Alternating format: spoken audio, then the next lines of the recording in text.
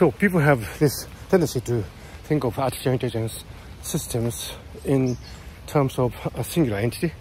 So that, for example, when they discuss AGI or SI, they tend to assume that there would be a single state that would dominate over the world.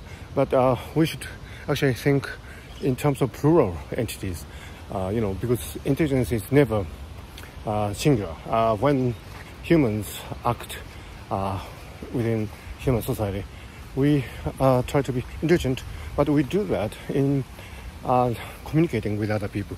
Even Albert Einstein, he didn't create the theory of relativity from nothing. I mean, it's always a team effort. So I think there's this really serious misconception on the part of AI researchers on AI safety and AI alignment. I'm not saying that all of them are wrong, but there's certainly a tendency that, to assume this singular starting point of thinking about what's going to happen here from here. So, we need to think AI safety and AI alignment in terms of ecological system of AI systems. And I'm just looking at this strange thing on the leaf.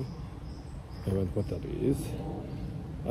Everything is an ecological system, and no AI is an island on its own. So, oh, there's a mosquito here. So, by the way, I hear that my family name is Mogi, and in Korean language, I hear that mosquitoes are Mogi.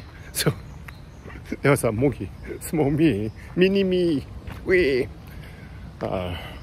Austin Powers, great film. So anyway, excuse my, small, short attention span. So anyway, I think we do need to have a paradigm shift towards more ecological, plural ways of thinking about AI safety and AI alignment. With a thought, I keep my morning run in Tokyo. Rainy.